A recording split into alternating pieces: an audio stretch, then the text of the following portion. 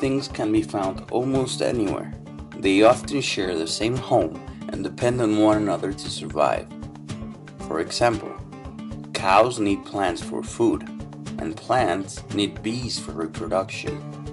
Almost all organisms rely on the sun to get energy in one way or another.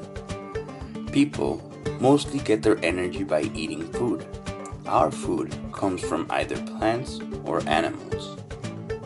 Plants, or any other living being that can make their own food, are called producers.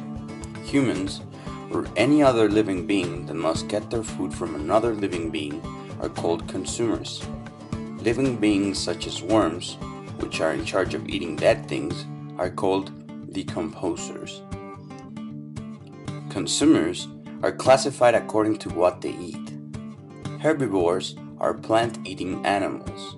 Herbivores usually feed solely on consumers.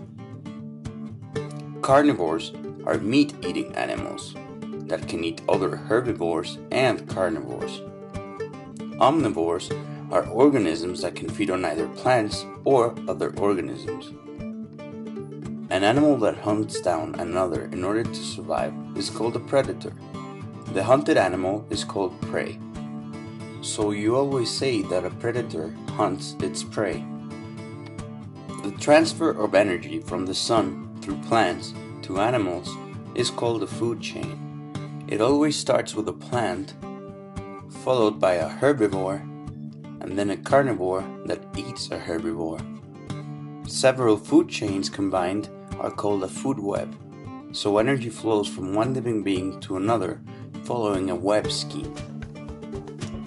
Living beings within an environment are always competing with each other for space, sunlight, oxygen, water, and food.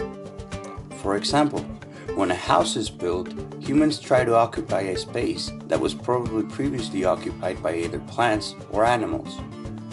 In nature, everything is linked together in a delicate balance. When we think of it this way, humans must be very careful not to alter the balance by polluting the environment or by irresponsibly consuming resources.